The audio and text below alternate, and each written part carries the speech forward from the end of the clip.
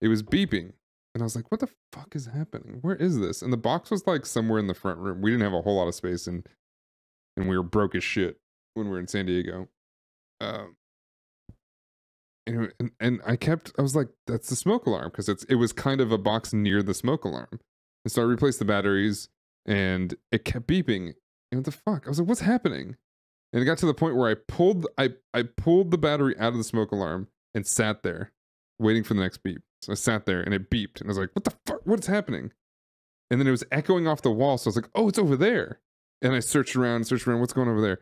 And then we thought it was the neighbors where nobody was living at the moment. So like, and we in the management team, they were so bad. They got back to us like 2 days later of us just hearing these beeps. They're like, yeah, nobody's in there and there's no beeping going on. We're not sure what's going on.